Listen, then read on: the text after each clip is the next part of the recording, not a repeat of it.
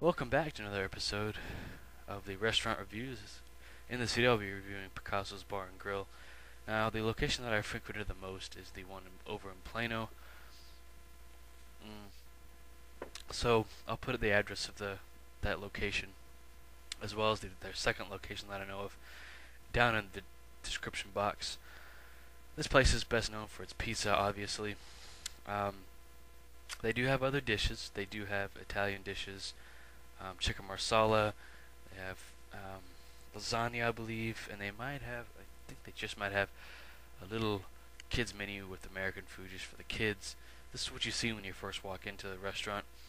A waterfall. Wish I could have got a better quality shots. My phone is not too good on the camera side or video side, so I rarely use it for video, at least. Here's a little bit of what was on the menu that day when I went to this place. This episode has been long overdue.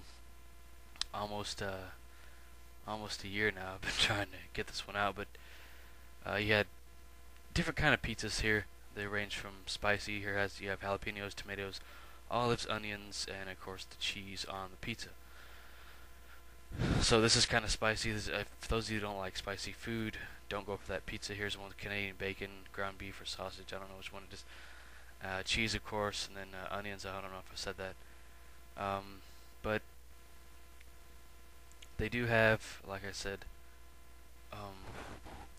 if none of this is your thing, then you might want to go for the American food that's on the menu. I don't know if it's good or not, but their pizzas are very, very good. I would put them up there with Papa John's as far as quality goes. Here's some sangria.